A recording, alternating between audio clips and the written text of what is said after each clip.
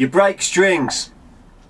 I break strings too. I break loads of strings, so I know your pain. I feel your pain, and I also know why you're breaking strings. There's a few things we need to get out of the way first. That yeah, your saddle, there might be a problem with your saddle, but you've probably checked that. If the string's breaking up near your nut or your tuner, you need to check that. Obviously, that's obvious, right? Okay, that's obvious. So if you checked everything on your guitar and the strings are breaking on the saddle, which they invariably do, that's where they usually go, and you've checked everything else out and you don't know why you're breaking strings on the saddle so much, I can tell you why that's happening. And there are two factors involved here, just two factors you need to know about. So I'm going to tell you about those, and I'm going to tell you what you need to do. Factor one, right, I got a piece of wire here, right? Here's a piece of wire, and imagine that is your string. Bear with me here, all right? Let me get this done, right? I'm going to pretend that this string, let's put it this way, right? And the string is going up and over your saddle like that. Pretend my thumb's the saddle, right?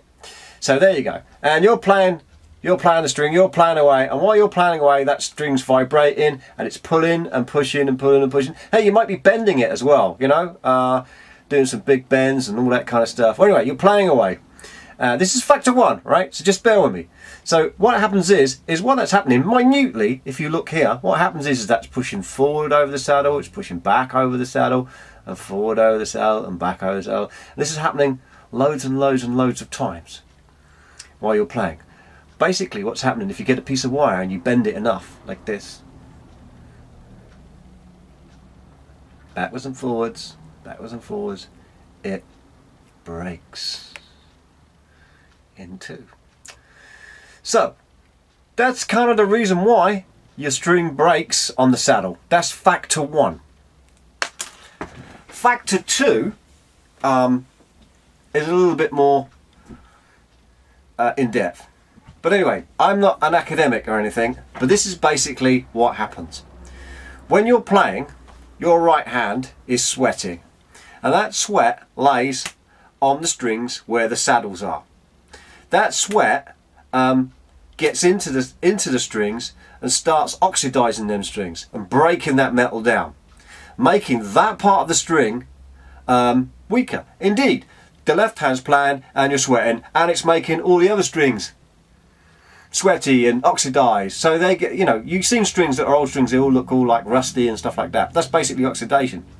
Now, what we have to remember is, on the saddle part of your string, that is where the most stress is happening on that string. So if it's going to break anywhere, that is where it's going to break.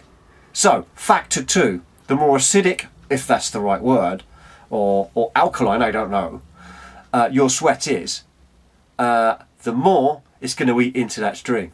Generally, off my Les Paul, which is overstrung, I'll probably get a gig and a rehearsal out of that guitar before the strings just give up. For example, I've got another guitar where the strings just go up and over the bridge, you know, kind of Fender style. That won't last so long. But that's because of the two factors. There's no other reason for it. The guitar's working great. There's nothing wrong with the saddle. There's nothing wrong with anything with the guitar mechanically. It's just those two factors. So, okay, so if you're really unlucky and your sweat is acidic, you know, you're like a monster or something, I don't know. But generally, I got a feeling that you'll probably like me. If you've got a new set of strings on before you start the gig, that set of strings will last to the end of the gig, no problem, okay? Unless you've got a serious acidic problem, which I suggest you change the diet. But anyway, no, seriously. The way out of this is, the problem that you have is that, you know, you break a string, you think, ah, oh, not break another string, you know, it's more money. So every time you do a gig, perhaps you might want to put on a new set of strings. I put a new set of strings every time I do a gig, without fail. That way I never break a string at a gig, ever.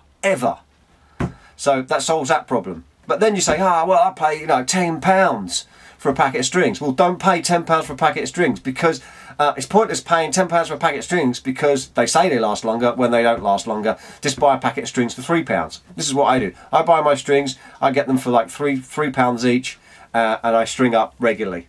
That's basically what I do. That's how I get around the problem. Unfortunately, there is no other way around the problem. That is the only way around it, because that's what happens. Oxidation, your sweat on metal, then the angle that you're at, you can increase that angle, you can help that angle, you can put roller bridges in, string saver saddles, whatever. I mean, I don't think they do a heck of a lot. They do a little bit of help, they help a bit, but they don't do a heck of a lot, because at the end of the day, it's all to do with that brake angle, it's all to do with that sweat. Factor 1 and factor 2. Hopefully, that's reasonably clear. Anyway, hope that was helpful. Put your comments in the bottom, share the video, all that kind of stuff. Catch you later!